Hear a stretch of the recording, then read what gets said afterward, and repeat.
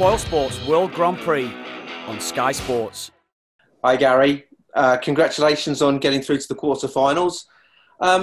You seem to be wanting to get back to your hotel room with the Horlicks and the slippers and the pipe tonight pretty quickly.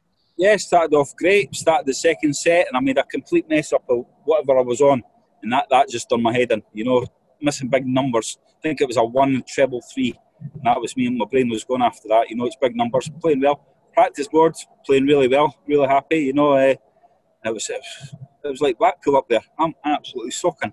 It's absolutely pouring out me. Well, is it that warm up there? I felt it.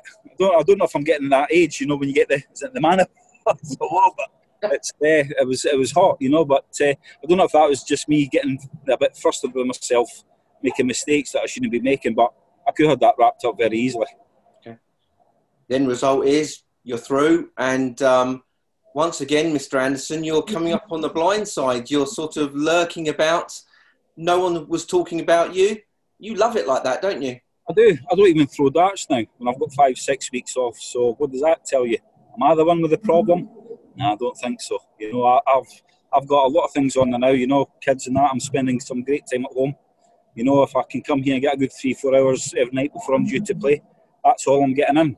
So it's just about working. It's not quite what I want, but I need a bit more. But like I say, I don't put a lot of time in just now, and I think next year I'm going to have a massive push at darts. I've had a couple of years off now, more or less, and I'm going to have a good push next year. But no, I'm not doing the ones. Do you actually get motivated by the fact that maybe there's an opportunity for you? There's a bit more parity now in the game. Do you seize an opportunity for another world title? Listen, I just turn up and play. That's the way I'm doing it now. I ain't putting any time in. These boys are on it 24/7, away to Europe, away to this, away to that, online darts. I ain't doing it. So the way I look, if they're doing all this practicing and I'm beating them, then I don't know who's doing something wrong. Is it me or is it them? Okay, well, listen, congratulations, Gary, and thanks for your time again. Thank you.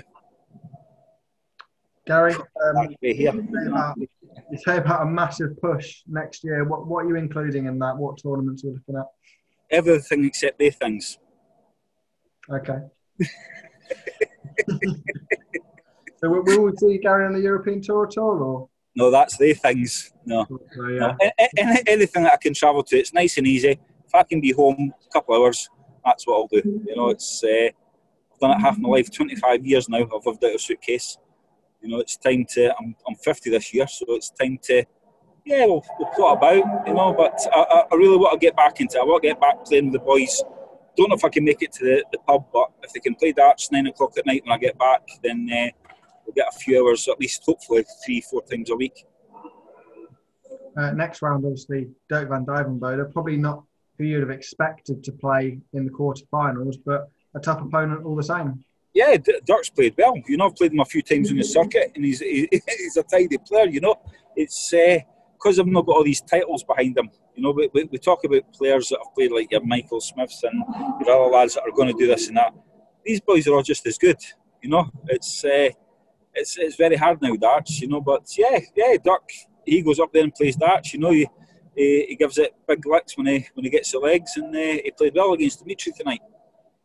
Do you think the extended format, obviously it's still 3 in the next round, but do you think that gives you an advantage over the less experienced players in this format? I used to like the long games, but I've got to the stage now I like the very short games. If it was first to one, that would do me, no, it's all good practice for me. Because I don't spend a lot of time on the European stage and things like that, I'm short of match practice, so the more time that I spend on stage is probably better for me than now. All right, brilliant. Thank you very much, Gary. Gary, congratulations on the win tonight. You had a chance at the 9 darter towards the end there. You're disappointed not to get a pop at the ball? It's a 9 darts a leg, isn't it? Everyone gets excited like that, like 180s. We're supposed to do that, but no, you get a shot on it, you miss it. There's no use crying about it. Double 12 was more. I was more interested in hitting the double 12 to get the leg done. But like I say, they're nice to hit, but no, the leg's more important. You've got a really consistent record in these behind closed doors majors. You seem to have adapted your game as good as anyone. I actually don't like it.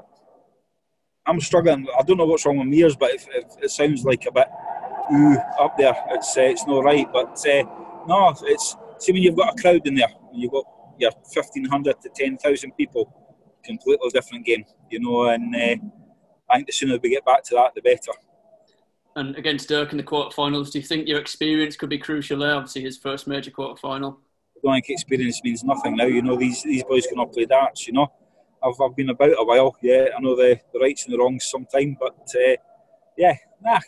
listen, it's a game of darts. You know, the man who plays the best in the night will win. Boylesports World Grand Prix on Sky Sports.